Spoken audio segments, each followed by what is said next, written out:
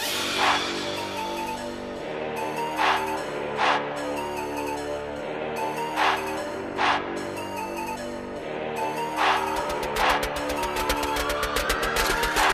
everybody from every part of the world, it's me, your girl Connie, aka the Cat Woman, and this is Newsfeed all the way from Global TV Online. First news of today, it's about Fahyvanny and Rayvanny. Do you know what happened to them? Fahyvanny, aka Fahyma, the queen of Rayvanny, just announced that those two couples are back together. This is due to their Instagram post. Fahyvanny just posted something on her Instagram account to all the haters hating on the couple. Get to know that those two are having a baby named Jaden Vanny, and I think that they have another baby on the way. This is what Fahyvanny told us.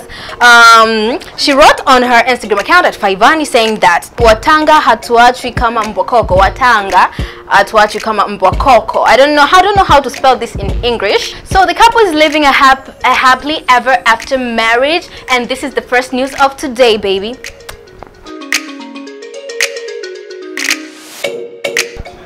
On to our second news, we have Nick Cannon, the host, and Eminem, the rappers. Those two rappers are dissing each other on the battle. Get to know that Nick Cannon started the war and Eminem just happened to finish the war. Nick Cannon just posted to his Instagram account dissing Eminem, saying that Eminem is a whack whore. Oh my god, that's really a bad name to call somebody like Eminem. Get to know kuwa rapper Eminem ametoa tarehe ya tour yake ambayo Nick Cannon think that itakuwa ina diss track nyingi sana na kwenye stage anaweza kamdisi sana. I don't think kwamba Nick Cannon anamuogopa Eminem. I don't think so. Lakini that is the second news of today, honey.